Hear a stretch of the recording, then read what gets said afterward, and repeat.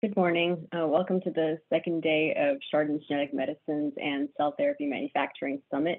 I'm Gula Lipschitz, and our compliance team has asked me to read this statement for today's session. By participating in this event, our speakers attest that they have made Chardan aware of any potential conflicts, and they will not discuss any material, non-public, or confidential information that they're aware of that may breach their legal, regulatory, or fiduciary responsibility to any parties. So with that done, it's now my pleasure to introduce Dr. Kinnari Patel, President and Chief Operating Officer of Rocket Pharma. The format for the session is roughly a 25-minute fireside chat, and if you have any questions in the session, feel free to type them into the question box. So Kinnari, thank you for joining us. To start, could you please discuss Rocket's manufacturing capabilities and strategic approach across your ex vivo and in vivo modalities? Yes, and good morning, and thank you so much for having me. It's always fun to talk with you at the Chardan conferences. So Rocket has a wonderful pipeline of 6 programs that are preclinical or clinical, mostly in the clinic, across ex vivo and T. And those are the late stage assets that we have, 2 of them approaching BLA, and AAV programs that are Danon being the lead program in approaching phase 2, and other programs in IND or approaching IND. So our strategy has really been staged appropriate gated.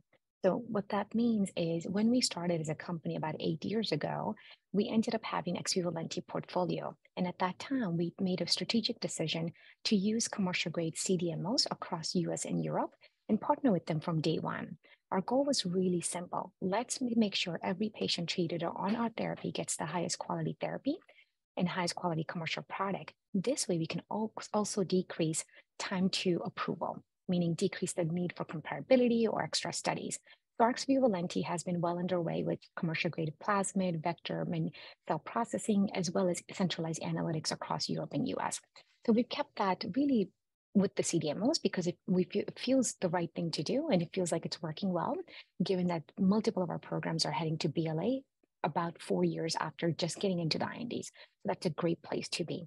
Our AAV manufacturing, we have a great partner that we worked with as a CDMO for phase 1 product. However, we realized for Danon disease to treat really 15 to 30,000 patients, US and Europe, this is something that we're going to have to do in-house or with partnerships. And given the amazing talent pool that we have in-house, Rocket decided to invest in building an R&D facility in Cranbury, New Jersey. This facility encompasses over 50,000 square feet of manufacturing space with in-process QC testing, pilot program to go all the way from 2-liter scales to 800-liter scales. So AAV is really done in-house, and we can really bring new programs and new ideas into the assets in our platform approach, apply it, and quickly get into tech transfer mode, IND, as well as hopefully to a BLA.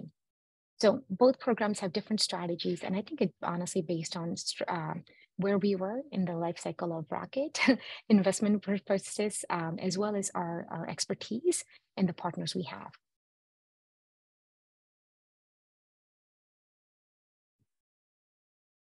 Oops, I can't hear you. I think, sorry. Yes, there you go.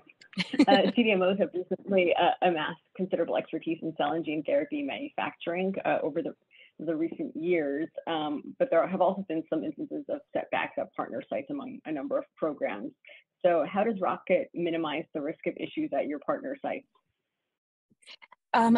We have a great relationship set up with them, and the CDMOs we're using are really commercial grade, top notch. They have been inspected by FDA or EMA. So that also helps tremendously for us to de-risk. The second thing we do is actually we have person in plant. So anywhere from 2 to 4 Rocket team members are on site when we're producing our patient material on site. And that allows us to do things and really deal with the one-off chances of something going wrong, which tends to happen a little more than we'd like to think. But having expert team members right there working hand in hand with the CDMOs really make it easier. The third thing we do is sometimes for CDMO, their talent is not directly in contact with patients, right? And it becomes a kind of a mundane job that you do over and over in a clean room, dressed up in for 12 plus hours. So what we do is we actually share patient stories with them, and we participate in their town halls to tell them about the impact of the product they produce at their facility going to little kids and how the kids are doing. I think all of those components have made it easier for us to work with them in a very efficient, collaborative manner. Mm-hmm. So I guess for both modalities, can you expand a little bit on how you decide what elements to develop internally versus what can be manufactured or outsourced? Our goal is really that we want to maximize the science. So all of the process development, scientific expertise, we try to keep in-house with amazing talent pool we have and bring in even more high grade talent that is really curious, but knows how to move and innovate the field. So what we've done is things from basic things like potency assays that people think are easy to do, sometimes are challenging. So we develop our assays and analytics in-house, and then we tech transfer them to the CDMOs. So all of the process optimization activities we try to do in-house and then tech transfer them in for repetition and quality and control. So we tend to just be closer to the science versus the actual manufacturing floor. For AEV, however, we do both. And I think we're really glad that our process development team is sitting in the same building as our manufacturing team, as our R&D team, and that allows a seamless knowledge transfer, but also allows a more efficient way to really problem solve any challenges that could arise. Great. So as you mentioned, Rocket is nearing regulatory submissions for 2 ex vivo ND programs. So can you walk us through a little bit about what the manufacturing process for this entails? And then we have a couple of follow-up questions on that. Sure. So our LED1 program, leukocyte adhesion deficiency, this is a program that was created to treat patients with severe disease. And unfortunately, about 60 to 65% of the kids die by the age of 2 without a transplant. So severe unmet medical need, no other treatment options available. Only few that are lucky enough may get a bone marrow transplant, and it has challenges associated with it. So this program, from day one, we had a commercial grade plasmid, vector, cell processing and analytics set up both across US and Europe. And this program is heading towards a BLA this quarter. Oh my God, we're in April already. And so this quarter it's going to the FDA for the BLA. And our goal there is really get patient mobilized, collect their product over 2 to 3 days. And then we actually do cell processing within 3 days. And then we cryo the product. And we cryo the product until we have all the analytical release criteria available and also meeting the criteria, including everything from potency assay for DS and DP, but also VCNs and other key components to predict the vector is intended to do what it's going to do. And we see that in the analytics. And then we infuse it into the patient once the tests are available and we have the final product released. And these are really truly individualized medicines that are created with patient material and the vector. And it's beautiful to see its impact to patients. When gene therapy works, it really works. This program has had 100% survival success across all patients. All patients have gone from frequent hospitalizations, antibiotic use to being antibiotic free and no hospitalization post, and living a normal life, going to daycare and going to school. So it's remarkable what's been done with these patients. So we feel that CMC component that trips us up in many instances, we've had that under control for LED1. For Fanconi anemia, the uniqueness about Fanconi anemia, also ex vivo lenti, Fanconi has 2 components. One, the cell biology is a bit unique. What that means is it has one selective advantage, so we don't actually have to condition the patient before we give the product back to them. And the second, it's because of the cell biology, it's also fresh product. So from mobilization and collection, so when we do collection Monday, Tuesday, we produce the product Wednesday, Thursday into Friday, and we actually infuse the patient by Saturday. So within a week, a patient is infused with the product. They've just gotten the cells. They give the cells and it goes right back. So vein to vein, it's less than a week, and that's quite impressive. We believe this process works really well for these patients. Of course, in the future, we'll think about, should we do cryo or not for the product, for cryo in and cryo out? We'll consider that, right? But right now, the clinical data is so promising, and these patients are doing well without any use of conditioning. The safety profile is quite clean. So we're taking this to commercialization, both in US and Europe, with CDMOs in place in both regions under the same umbrella, and with comparability and analytics pretty much set and agreed to with the FDA and the EMA.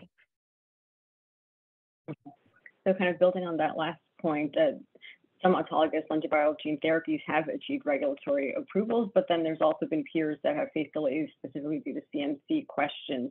So what are you focusing on to try to ensure that things go smoothly for your programs? I think the investment we made, and thanks to our wonderful investors, our executive team and the board of directors, we've had a commercial grade lockdown of the program from CMC perspective as much as possible from the IND first patient treatment onwards. So that allows if you have decrease in CDMO changes or process changes during it, you're going to have decreased chances of comparability need or other challenges associated with it. I think that has helped. The second component is every step of the way, thanks to having RMAT designation and the PRIME designations and other bells and whistles like orphan and pediatric rare disease designations, we've been able to engage with FDA and EMA every step of the way. Sometimes patient by patient activities, we've engaged with them in order to ensure that everything we're doing from a CMC perspective is absolutely on par in incorporating their recommendation every step of the way. And I think an advantage Rocket has with its deep pipeline is when we learn something on a discussion with FDA on PKD, we apply it automatically to Fanconi and LAD, right? So having multiple programs also allows us to learn from one interaction and apply to the other platforms. And I think that has really helped us decrease the risk usually seen in CMC. Mm-hmm. So on that front, in terms of what you've learned from your interactions with regulators, can you talk a little bit about what they're looking for with respect to process and product characterization at the commercial level? So it is changing over time. What they were looking for in 2017 has absolutely evolved, right? The pendulum has swung in a more conservative manner, which I think might be a good thing. So we'll see where the balance is. But what we've seen is, potency assay, having a functional potency assay is absolutely critical. And while sometimes in cell and gene therapy 5 years ago, we would think about having something in place, but really thinking about it more at phase 2 or pivotal phase 3, we're starting to do that earlier and earlier. So by the time we submit an IND, we actually already have a potency assay in place, ready to be qualified and or qualified. By the time you start a phase 2, to make it really be pivotal, we're actually validating that assay. And that's a big, thinking of CMC after the fact is never a good idea in cell and gene therapy. So CMC is something that is no longer an afterthought. And we have to think about it the minute we have a product that could go into the clinic. I think that's number one. The second thing we've seen is FDA and EMA, they are scientists, they are physicians, they are pharmacists. So it's all about the science and the data. So when you talk and present your proposal, providing a scientific rationale, whether it's the disease biology or the experience you have across your platform, with a mixture of what is feasible in the unmet medical need patient population, I think they're open to those discussions. So I would say, don't be afraid to push the envelope and think about things, because for Fanconi anemia, for example, we do a 2-step release. So we release the product and infuse it even before we have the final COA ready. And we were able to get agreement with both EMA and FDA, given the unmet medical need, the cell biology, and the disease condition, that it made sense. So what I found is transparent, data-driven discussions with health authorities really make a big difference. Got it. And so in terms of commercial supply, are you and your partners positioned to supply the commercial market? And as a follow-up, do you anticipate that further scaling might be needed for subsequent programs such as PKD, which does have a larger population? At this point, we are ready to support with our CDMO partnership, both for Fanconi anemia and LAD. PKD is approaching phase 2 end of this year. Certainly by then, we can apply a lot of the launch activities and successes or challenges from Fanconi and LAD and apply to PKD. So I think by the time we have PKD in the market in the next 2 to 3 years, we should absolutely have enough supply chain because the CDMOs we work with really have the capacity across Europe, US, and different parts of the world to allow the tech transfer to happen more efficiently and to make these products available and accessible to patients in the region of need. Great. So let's turn to AAV. As you mentioned, Rocket is positioned to start its pivotal trial in Danon soon, and you'll be using product that's manufactured at your facility. So can you tell us a little bit more about that and how the in-house product compares to the product that was used in the phase 1 trial? Certainly. As I think about this, it just makes me smile so much because a lot of hours and love and passion has gone into building the in-house manufacturing facility. So our facility at this point, we have successfully produced 2 cGMP products in-house. And what has been wonderful about this is we found that these 2 programs these 2 productions have allowed us to not only increase the number of patients we can treat, almost 3x the number of patients per batch that we're able to treat, but also we have a higher full empty ratio, and our comparability has shown that we're comparable to the phase 1 product, and certain things have improved, which allows to have a better safety profile. So we're really excited about getting these products infused into the patient in the next few months to come. And our team is anxiously waiting because they've spent so much time designing, tech transferring, but also producing and scaling up and releasing the products. A lot of passion and love's gone into this. So we're waiting to infuse the first patient with this amazing product. So what changes have enabled the improvements that you talked about with respect to yield and purity? We have an amazing process development team in-house, and they figured out some filtration steps and some optimizations that were needed in both upstream and downstream that just allows us to have a better purity and better output of the product in a more consistent fashion. And I think that's been really the secret sauce that we're proud of. And so what have you learned regarding the key analytics that you need to look out for to ensure that product quality and purity and consistency? Analytics, I think the good thing is because of our ex vivo lenti learnings, working with the world-class CDMOs and world-class academic experts from US and Europe, we were able to apply a lot of those analytics learnings with that in-house. And our experts in-house, led by this guy who's just an amazing analytics person, has really designed analytics to fit for use, both from a stage appropriateness, so what we need for phase 1 versus phase 2 versus getting into a BLA and commercialization. And the second component, specific for actually disease or product of nature. And those specificity has allowed us to, on one hand, have a platform approach that we're proud of, that we can apply certain analytical tests, whether it's ex vivo lenti or AAV, certain tests are the same for in-process testing, release, et cetera, like the VCNs and other things. And others that are more specific, he's applied really the scientific rigor to allow it to be more product specific. What we realize, and I think what I keep echoing over and over, it's analytics is really the bread and butter of everything, right? You have to have your analytical tests properly set up, executed, and those analytics really allows you to see if you can have an apples to apples comparison. So as much as possible, decreasing variability by being operator independent, being able to replicate it over and over in different labs. I think that has been really key to success of ensuring that you have a strong analytics. And we've been able to demonstrate that for our Danon program, but also for our ex vivo lenti programs. And a lot of learnings from that are being applied to a future program, like the PKP2 going into IND this quarter, and BAC3 that's being developed for an IND early next year. Got it. And so previous discussions with regulators, again, kind of echoing a similar topic that we just discussed for the lenti programs, can you talk about what they're looking for with respect to the AAV gene therapy CMC at the pivotal or commercial stage, and as opposed to at the earlier stages?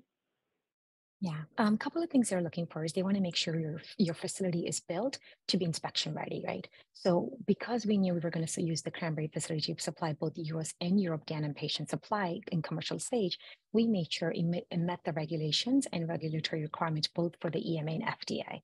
So I think that was key number one in designing the infrastructure and the build out of the facility. Number two, they're looking for ensuring that you have comparability, and comparability not just at large scale, but also small scale. So we've been able to show that comparability at 10-liter scales, but also at 800-liter scales, and the data shows consistency. And the third thing they're really looking for is for the phase 2 Danon program to really be called pivotal. We've really had to spend quite a bit of time in making sure that we have a functional potency assay that's predictable and validated and ready to go. So those are the three things that I think specific for not just having in-house manufacturing, but also making sure that it's considered a pivotal study.